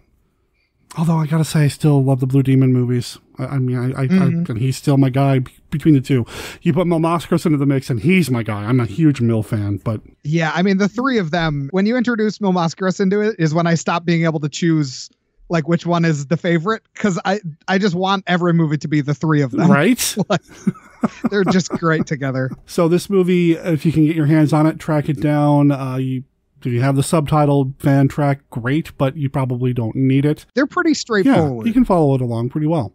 Although you might be a little confused by the sequence with the guy coming in while Santo's getting a little action. And like, what's going on? Oh, they throw him out the window. Okay. You might get a little confused. And there is that bit with Imposter Santo that might be really confusing, too. At one point, there's two Santos. Yeah. That might be a little confusing without the subtitles. But, it's still so much fun. Oh, yes. Have you ever done a luchador movie as part of the X Meets Y? I have not. The way that I kind of go about picking what goes in the list for X Meets Y is I try to pick things that are like emblematic or totemic of certain like movements in blockbusters. Okay. There's not quite a good fit for it, but I would love to do one. If you would like to be on X Meets Y sometime, we will do a Santo movie and we'll mix it with something and that'll be a blast. Right on, man. Right on. So if there's anything else to talk about the movie, throw it in there now, because I think we've pretty much talked it all out. Yeah, I think we covered it, because this one is much like this movie. This conversation was very much like A to B, cover it all, get through it, and it was a delight. Yeah, it was. It's such a great film, and it's always fun to talk about these kinds of things and to have fun talking about them with people who truly and clearly love them as much. It's been awesome having you back on the show, man. Yes, thank you for having me again. We definitely got to do this again soon. And like I was just saying, open invitation if you ever want to do X Meets Y. We'll fit it in. I'm kind of scared, man. It is intimidating. I get it. But, I mean, look, I'm just saying, I'm calling you out to all your listeners at this moment exactly. So, wow. Well, I can. But you have editing power. You can get rid of this. I can edit this out. If you don't want to be called out. I can edit this out and be like, man, that guy never invites me to his podcast. Oh, so terrible. Right on. So that's xmeetsy.libsyn.com. Listeners, check it out to hear Jonathan. And how often do you put the show out? It's out every other Wednesday. There we go. Every other week. Get a little action in your ears from Jonathan. Thanks for being part of the show, and we'll have you back on down the line. And good luck with all the writing and everything, man. Thank you so much. I cannot wait to be back and talk about some other crazy thing. I'll start thinking about something we can have you back on for. Something that's non-theme month. We'll come up with something. Yes. Come up with something. xmeetsy.libsyn.com. I'll make sure there's a link in the show notes over at monsterkidradio.net. I'll also play the promo for that podcast here in a second. Big thanks to Jonathan for being part of the show. And I meant it, man. We really need to get you back on the show when we're not doing a themed month. You know, just kind of let loose. We'll find a monster movie to talk about, and I'm sure it'll be a good time, just like this time was for me, and hopefully the listeners. Thanks again, man. If somebody asked you to describe a movie to them, what would you say? Would you say that Guardians of the Galaxy is Star Wars meets the A-Team, or that Jurassic Park is Westworld meets the Lost World? The X meets Y pitch is a long-standing Hollywood tradition, one that's been used to sell plenty of movies that otherwise probably wouldn't have been made. But instead of starting with a script and comparing it to 2 movie titles for an X meets Y pitch, what if we started with 2 movie titles and improvised the pitch? Well, on my podcast X Meets Y, that's exactly what we do. I'm Jonathan Inbody, and each episode I and a guest will randomly select 2 movie titles, and then we have half an hour to come up with a new original movie idea that could be described as Movie X meets Movie Y. We've done episodes like Ocean's 11 meets 2001: A Space Odyssey, Godzilla meets Old Yeller, and RoboCop meets Dead Poet Society. Basically, it's a half-hour sprint through a brainstorming session, and it is a lot of fun. If any of that sounds even the slightest bit fun to you, then you should give X Meets Y a listen. It's available wherever you find your podcasts, or at xmeetsy.libsyn.com. Hopefully, you'll hear my voice again very soon, but for now, enjoy the rest of your regularly scheduled podcast, you lucky so-and-so. Vampires, werewolves, zombies. Yes, these things are real. But fortunately for those of us who can afford him, so is Mark Temple. And he's good. Real good. He's a former FBI agent turned freelancer with the knowledge and skills to eliminate your monster problems. And his rates are negotiable. Monster Hunter for Hire, the first volume of the Supernatural Solutions, the Mark Temple Case Files, is now available in both ebook and paperback. Go to tinyurl.com/monsterhuntertemple to buy your copy of Derek M. Cook's latest book. Read about Mark Temple, the experienced professional now available to rid you of your supernatural, ghoulish, and monstrous pests. That's tinyurl.com/monsterhuntertemple. And don't worry, Mark Temple is discreet.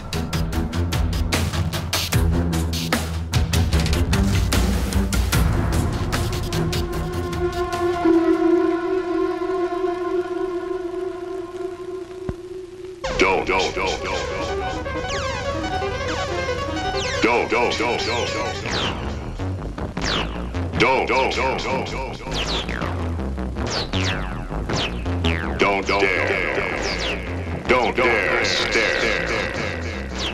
Don't dare stare at the man, the illustrated man.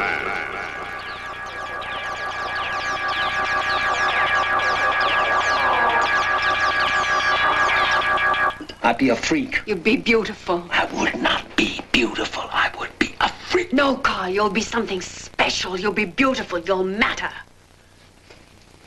These damn things don't come off. I'm half a freak now. Let me finish. You're not gonna finish nothing. Did you let me touch you for 1 second? You did not. What do you think I am, some kind of stupid animal or something? She was the one who set him apart, made him different, unique. The only thing of his kind, like no other man. The illustrated man. The lions live. Right there. Well, I was the one that said it.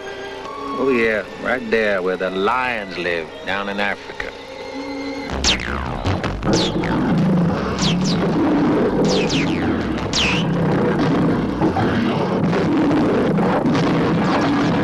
Colonel, you don't know where we are any more than we do. Why the hell are we following you? You listen to me. 4 of us got out of that wreckage alive. Alive! That means something. That's the big difference. That means we got a chance to survive. And there's 120 sun domes scattered over 11 continents on this stinking planet. And if we find one sun dome, we've made it. We came through. We survived. She was the one who sent him out on the strangest odyssey ever ventured. To explore the ends of the universe. To travel to the end of time. And through it all, he carries one all-consuming goal. and I'm looking for the lady that lives in it. And when I find her, I will kill her.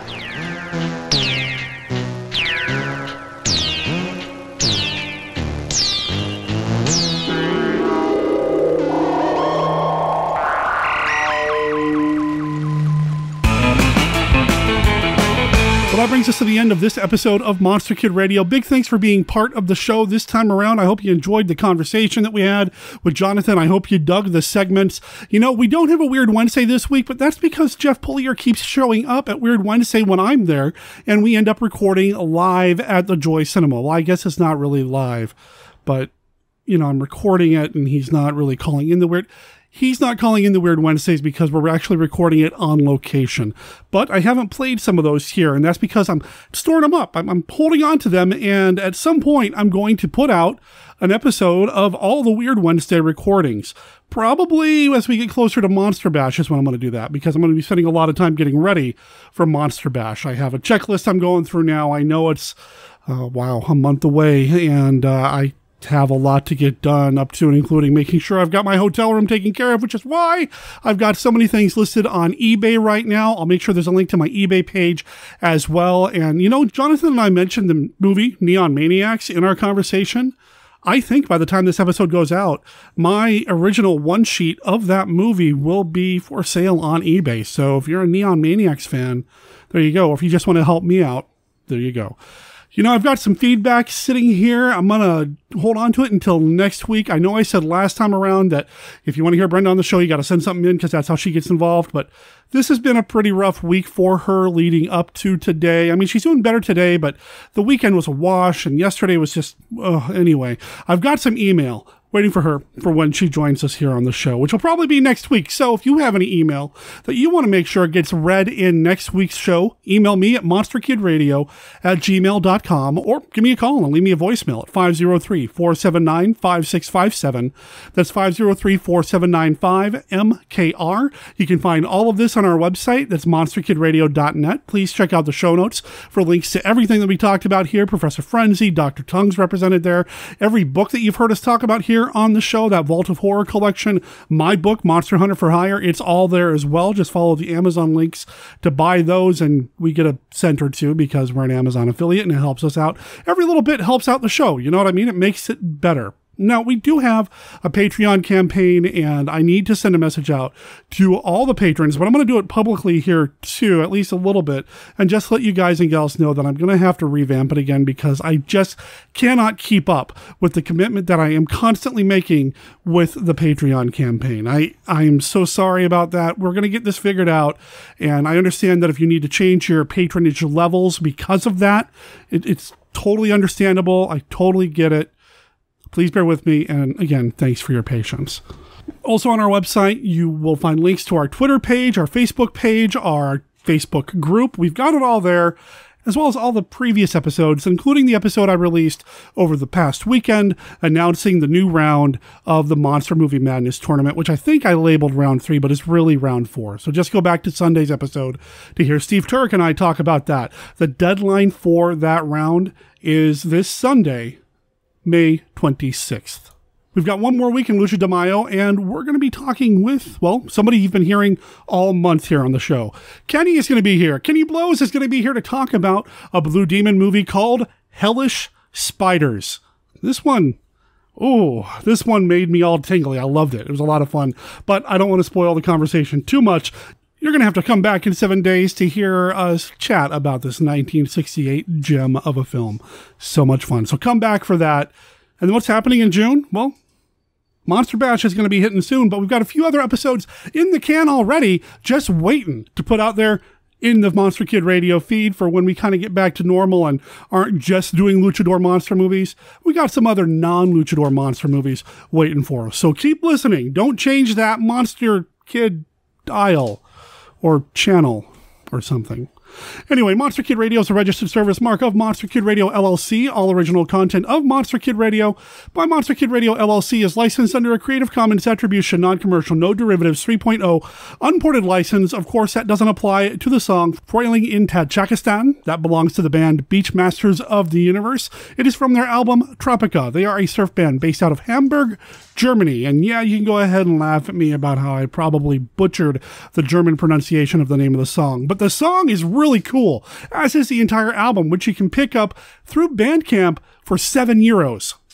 It's a deal. Check it out and let them know that Monster Kid Radio sent you. My name is Derek M. Cook. Talk to everybody next week for one more round of Lucha de Mayo, at least for this year. Adios.